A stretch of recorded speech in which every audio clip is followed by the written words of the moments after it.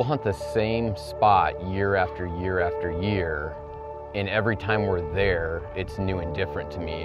When I'm out in the field with the dogs, it's some of the very few times in my life that I'm just able to disconnect and live in the moment and watch them for the beauty that it is. And I'm just there watching what, the culmination of my career is keeping these dogs at this level, and it's beauty.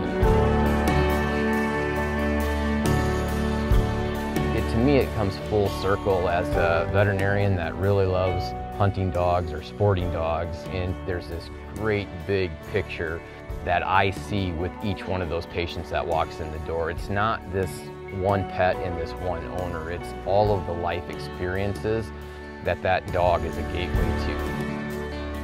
40 years of my life wanting to be a veterinarian and want to know and have the utmost knowledge and abilities to care for these dogs that have provided so much joy in my life is something pretty special. And whether it's my dogs or other people's dogs, I just love watching them do what they were bred and designed to do.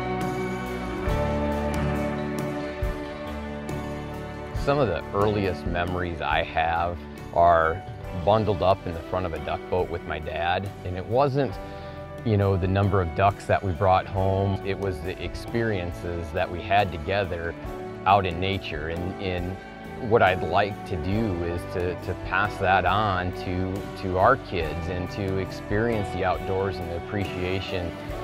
My hope is that, the next generation, my kids, crave to be outside and to chase dogs and to see what's around that next bend and to watch that next sunset or to be up and watch that next sunrise. But they'll have that love and appreciation because it all started with dogs.